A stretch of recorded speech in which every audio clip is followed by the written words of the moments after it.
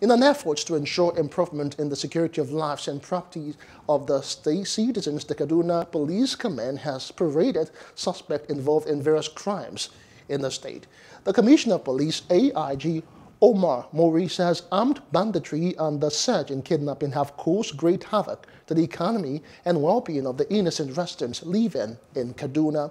He says the command rescued 198 kidnapped victims in the period under review, while 300 cases were sent to the Ministry of Justice for legal advice for prosecution, among others. Armed robbery suspects arrested 69. Number of kidnapping suspects. Number of kidnapping cases reported 47. Number of kidnapping suspects arrested 90. Number of kidnapping victims rescued 198. Number of homicide cases reported 66. Number of homicide suspects arrested 126. Number of cattle rustling cases reported 15. Number of cattle rustling suspects arrested 20.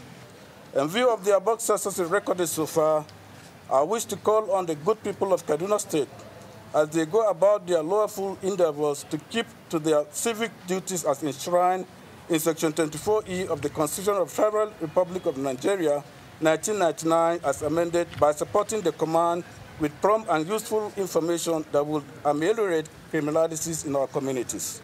Hello, hope you enjoyed the news. Please do subscribe to our YouTube channel and don't forget to hit the notification button so you get notified about fresh news updates.